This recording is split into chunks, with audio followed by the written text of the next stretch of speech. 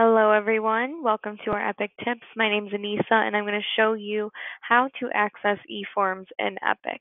And eForms are ACORD applications. So when I'm on my home screen, I'm going to go to my options bar, click on Access, click on eForms, and a new window is going to pop up with all the different ACORD forms in Epic. So let's say I'm looking for ACORD 36. I'm going to have my search on form number, switch it to contains. I'm going to enter in 36.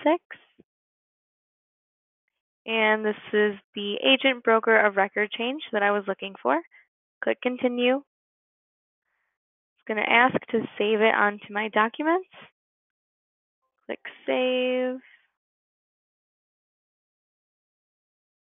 And if you have Adobe, it will open up and it will all be fillable for you. So then you can save it, you can email it, you can directly fax it from Epic.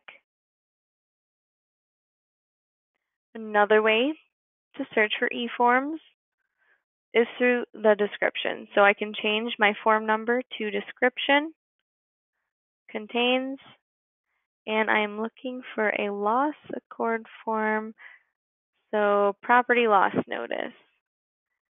Click continue. I'm going to save it into my documents.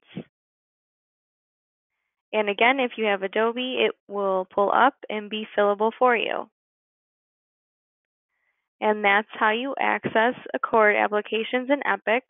For additional training, please continue to watch our videos on YouTube. Register for an Epic weekly session at ASNOA.com. And as always, you can email us at training@asnoa.net. Thank you.